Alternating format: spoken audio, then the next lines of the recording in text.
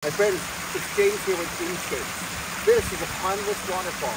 We're calling it Cascadia Falls, and it's 40 feet long.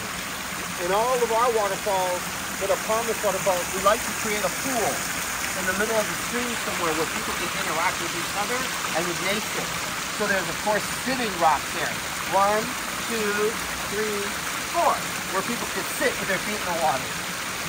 Today is the first day we just finished all the plantings and they're already really enchanting. So, let's go check the lower waterfall.